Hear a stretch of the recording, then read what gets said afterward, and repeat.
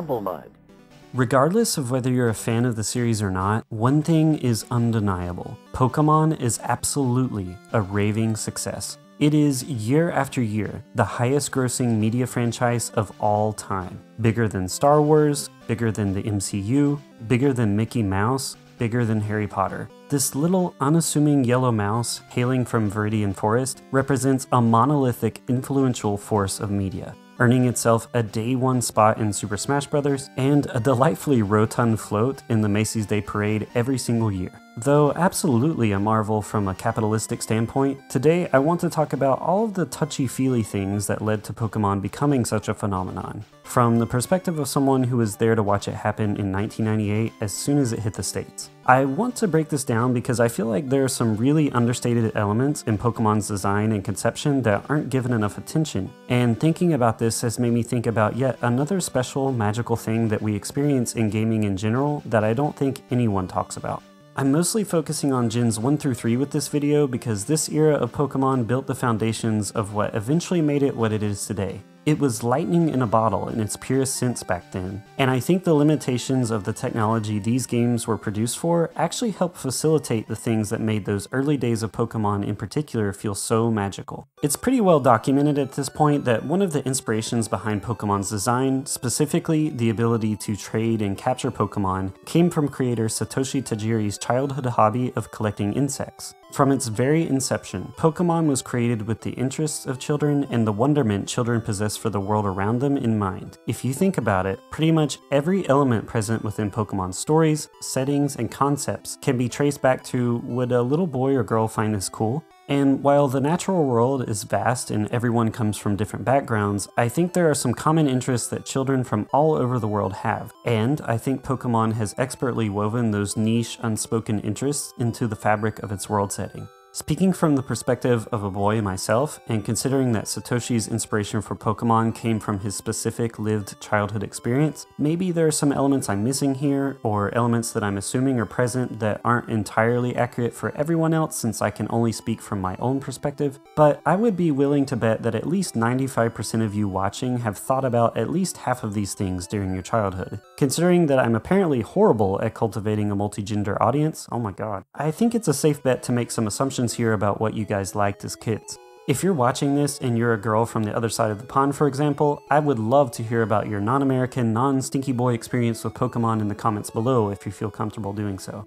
With that said, here are the 4 things that I think pretty much every little boy has thought about at some point in their childhood. When I start listing these, think about Pokemon and you may see where I'm going here. The first is the desire to run away or go on an adventure. This desire doesn't necessarily mean you hate your parents or your life or anything like that, it's just that you're thinking there must be something more out there. You want to go out and discover the world, just like you see your heroes on TV or in games, books, or movies do. You can find this in any Pokemon game. The second is a desire to have a secret base or hideout. Kids, especially those who grew up near the woods and use their imaginations to play, love to feel as if they found something secret or cultivated something secret that no one else knows about. Maybe it's this exclusive club and very likely it's really nothing all that special, but to a kid's imagination, there's just something really cool about having your own special base of operations to, I don't know, fight imaginary ninjas or something like that. We were first able to create secret bases of our own in Gen 3, but we were taking out the enemy Team Rocket's secret strongholds as early as Gen 1.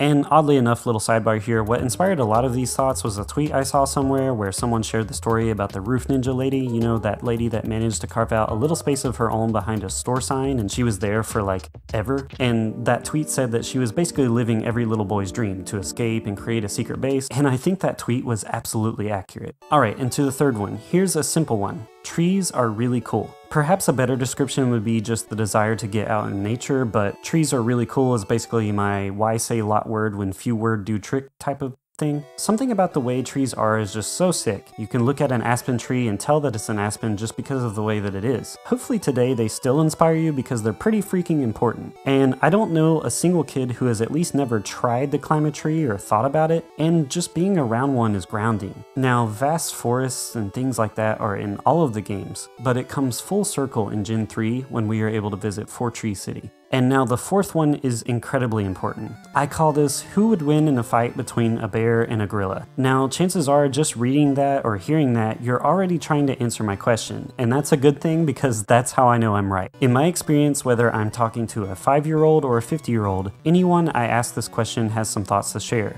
and they tend to ramble and ruminate on it a lot longer than they expect to. Of course, Pokemon battling, much to PETA's dismay, has been around since the beginning, and this fundamental question is at the core of why Pokemon battling is appealing. These 4 ideas form the foundations of what makes Pokemon intriguing to a young person on a fundamental conceptual level, without even seeing or knowing what a Pokemon is. Now let's take these concepts and build upon this foundation to turn Pokemon into something so sick that a kid isn't even aware they wanted something like Pokemon until they see it. When Pokemon Red and Blue first hit the States, it also launched with the Pokemon anime, a well-animated show with lots of likable characters, cute beasts that feel more like animal companions rather than monsters, stories with a lot of heart, and an eye-catching art style that was finally on the rise in appeal with Western audiences thanks to the breakthrough mainstream success of anime like Dragon Ball Z, which helped pave the way. The trading card game launched in 1999, featuring the wonderful Ken Sugimori watercolor anime fusion artwork that would go on to become so iconic and so nostalgic for many of us today, and the trading card game itself actually had enough substance to it to ensure that it would be something people would still enjoy playing today, not just a fad to burn out within a year or so because of a lack of depth or something like that. The games launching with version exclusivity meant that while my Pokemon story playing the blue version was mostly the same as the story my friend who played Pokemon Red experienced, the slight differences that we saw in game fueled countless playground stories. Even if, in truth, me talking about the Mankey I got and you talking about the Meowth you got in the same area is kind of the equivalent of saying my tattoo says dude and yours says sweet, it provided enough intrigue to keep kids talking every morning before class to see what was going on in the other world that they weren't able to play in. This would go on to fuel rumor mill conversations, and I think these conversations were the genesis for things that eventually led to the infamous Mew underneath the truck, or Peekaboo stories perpetuated by the early internet and gaming magazines. There was a fine line between reality and fiction that was blurred so often that if someone told you you could find some weird Pokemon no one knows by watching an old man demonstrate how to catch one,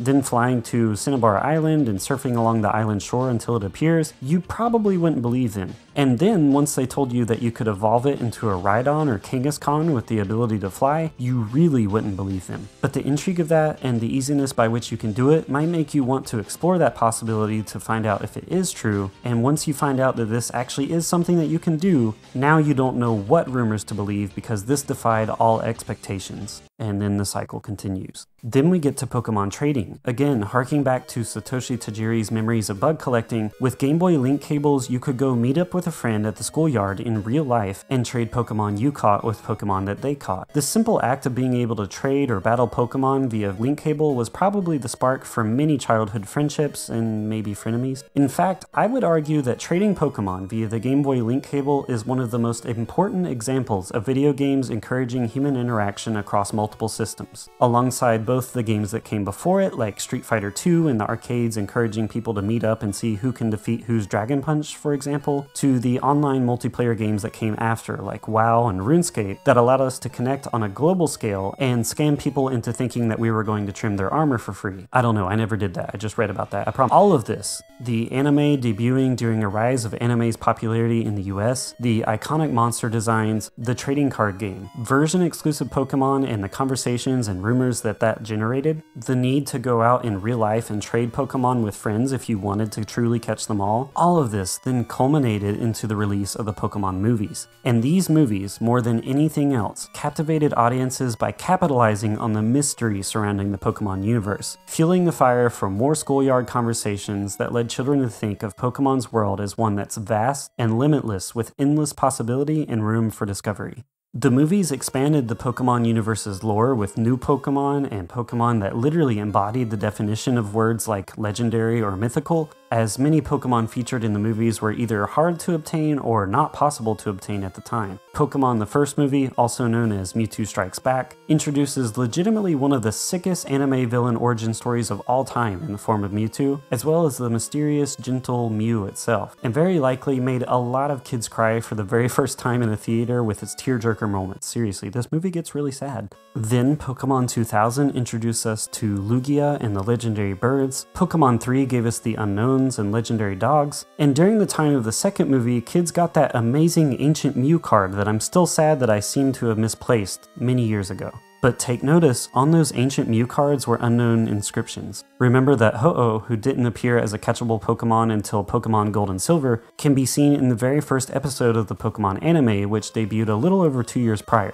The Pokemon Company, through its show and movies especially, was able to capitalize on the curiosity of its fans by constantly dropping little seeds of mystery into everything it did, and that kept the kids hooked. Now, the games also had to be really good for this whole thing to work too, and thankfully they were a massive success. It didn't hurt that it released on the Game Boy Color, and Game Boy Advance, which were just killing it. While not the first in the monster capturing RPG genre, that goes to Megami Tensei, Pokemon was able to attain more mainstream success by somewhat avoiding the satanic panic of the 90s, keyword somewhat. And if you're not familiar, this is where parents were up in arms about anything that could be misconstrued as even a little satanic. Growing up in the Bible Belt myself, I dealt with my fair share of being told that I would burn forever for wrecking Pokemon Blue with a Farfetch'd for some reason. But I think Pokemon's rather cute and mostly innocuous designs allowed people to eventually come to their senses and realize that this isn't an inherently evil franchise. Mostly come to their senses. Precursors like Megami Tensei and Dragon Quest V with their more demonic monster designs wouldn't have stood a chance with angry American moms. And I think part of the reason Digimon was never quite as successful as Pokemon was that while it did have some cute monsters, you also can't quite shake the feeling that even the cutest of these monsters could also knock your block off with ease if you said the wrong thing to them. I mean, as much as I love Agumon, look at the veins on this guy's arms. So Pokemon was able to eventually, slowly, skirt itself out of harm's way for the most part during the satanic panic, and if your parents never let you play for that reason, I'm sorry. Hopefully you're able to play them now and enjoy them. And with each new Pokemon game, the series iterated upon the previous in some shape or form to hopefully improve the experience of its players. And that's what helped keep them coming. For those out of the loop on the beginning generations, or those who may want a recap, I'll quickly go over the changes that were brought across each gen. This isn't a completely comprehensive overview of everything added into these games, but in general, here's how the games improved over time. Keep in mind, for the first 3 generations, you usually had 2 version exclusives, and then a more quote-unquote definitive version released later, which often had sprite, glitch, and story-related fixes in addition to everything else I'm about to mention. We started everything off with Pokémon Red and Blue, which introduced us to the world of Pokémon with 151 potential mons to catch. These games also introduced us to its accessible and easy to understand RPG battling system with a surprising amount of depth,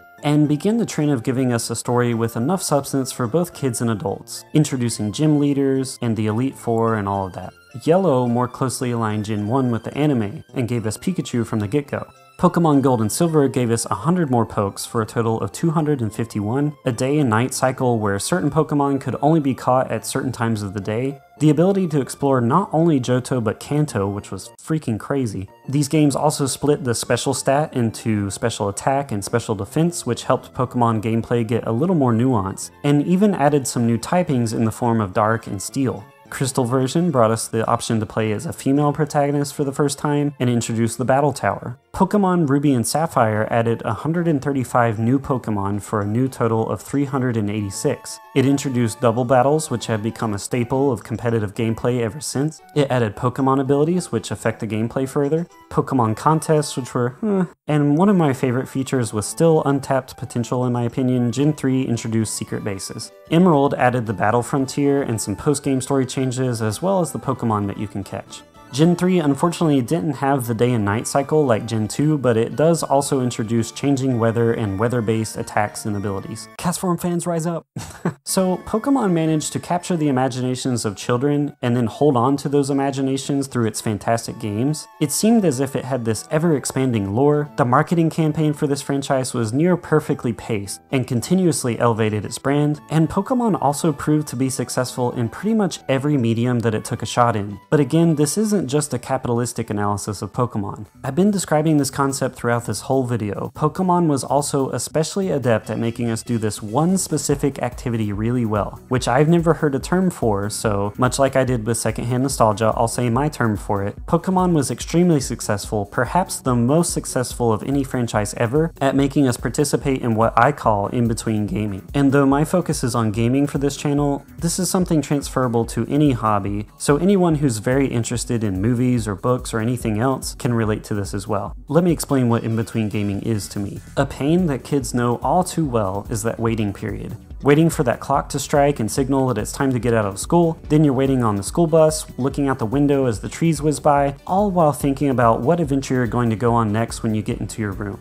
And if you continue to be a bookworm, a cinephile, or a video game enthusiast well into adulthood, this waiting period is something you're still very much acquainted with, due to your ever-growing list of mounting responsibilities. So it doesn't matter if you're riding in the backseat of your parents' car with your new shiny game in hand, thumbing through the pages of its manual as a kid, or if you're driving yourself home on your way from work as fast as you can, occasionally glancing at that tiny plastic passenger and wondering just how good your afternoon will be because of it. Drive carefully though, please. In both of these phases of life, we're playing that familiar waiting game, the one that tries to teach you patience.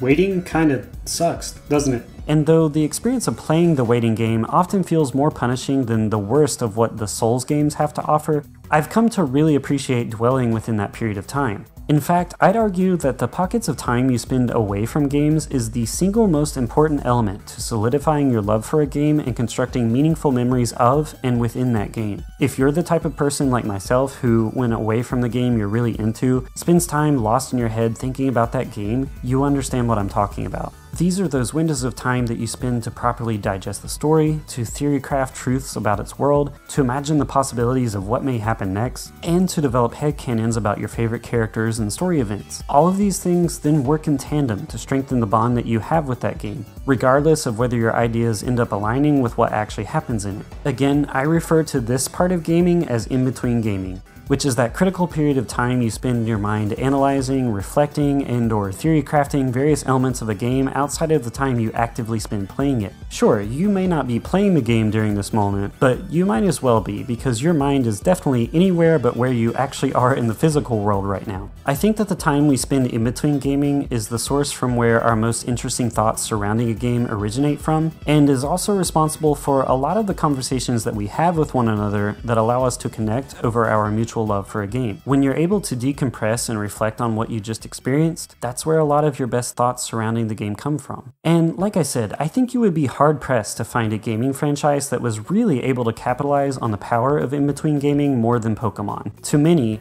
this tiny cartridge meant everything. While you may have spent an upwards of 100 plus or 200 plus hours in just one game alone as a kid because we were stupid and got lost all the time, chances are you spent a lot of additional time outside of the game thinking about the game. And though technically speaking Pokémon Red and Blue weren't big games, in fact the file size of those games amount to like 373 kilobytes of memory, which nowadays is substantially smaller than the average photo that we take on our smartphones, Pokémon felt huge. When we zoom into the towns of this game, you'll pretty quickly realize that these towns barely qualify as towns. Many of them only contain a few buildings at maximum, and even the bigger cities in the game, like Celadon City, contain less than 20 buildings, with a solid chunk of those not even being accessible. And I know that this isn't a feature unique to just Pokemon, of course, this is in just about every game you can think of, but it's still fascinating to consider. Pallet Town, where you start the game, has 3 buildings and 8 NPCs if you don't include the rival. That's hardly enough people to run a busy Starbucks for a week, let alone enough people to consider this area a town. And yet, even still, Pokémon Red, Blue, and Yellow, especially at the time of their release, felt huge. And these worlds only continued to expand as we made our way to Gold, Silver, Crystal, and later to Ruby, Sapphire, and Emerald. These 9 games, and then everything else the Pokemon Company was able to create around them, made Pokemon feel so much bigger than it actually was. It felt like a real, breathing, living place with real people and real creatures. And because of its success, it really did become something big. Pokemon is a legitimate staple of human culture, and I don't know if we'll ever see another franchise quite capture the imaginations of children the same way that Pokemon did worldwide from 1996 to 2004 and continues to do so today. There is a lot to discuss here. I'd love to know your thoughts on Pokemon's beginnings. I'd like to know what games felt like they were more than just games to you, what games you spent the most time in between gaming with, and I'd like to know if Pokemon still captures your imagination today after all of these years. I think I'll leave it at that, but if you're still here, thanks so much for watching, and as always, stay humble.